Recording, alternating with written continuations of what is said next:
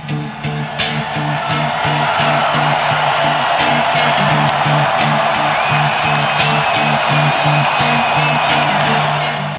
Amanda Smith here for USCFootball.com, here with Dan Weber as we bring you your instant analysis. The Trojans are back from their bye week. They're here on Dedeaux Field. Dan, can you tell us what you saw from them today? Well, I think they're trying to change it up a little bit. I think in recognition of the heat, you know, you looked at them early and you thought, okay, I guess they're going to go through the whole pre-practice without their helmets. Then you realize they don't have any helmets. So they basically kind of let them have a little bit of a helmetless Tuesday here, and in shorts and jerseys. And I think it picked them up a little bit. I think they, you know, they looked a little peppy, a little bounce in their step.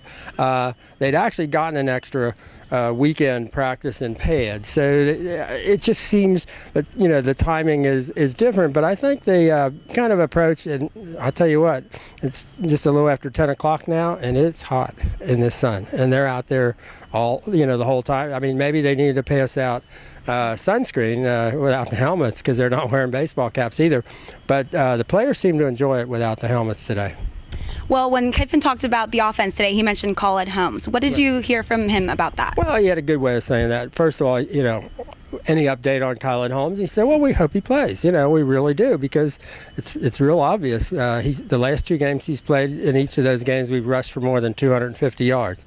So that makes it very simple. If he plays, they'll run the ball better. I don't think there's any question about that. There's just a way that he organizes, and you know, the offensive line, and there's just a way, it's kind of an upbeat, kind of a fifth-year senior leader, smart, that there's just a confidence level that's up. I think in Coach Kiffin as well. So, yeah, he's hopeful that Khaled plays, and I'm sure everybody else is, and I'm sure Khaled is.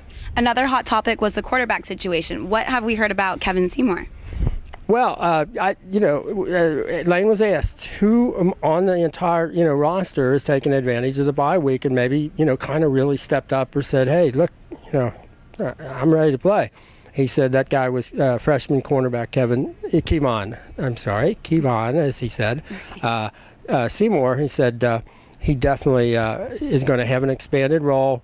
When that's going to happen, you know, Lane wouldn't say when the expanded role is going to start, but he's having an expanded role. He's made them, you know, really take a serious look at him and his ability, and he said it's really good to have a good freshman cornerback who you can start looking at to really get some playing time. So keep your eye on number 23, Kevon Seymour. Very confident kid, you know, 6 feet tall, which is good size for a cornerback. He can run and jump.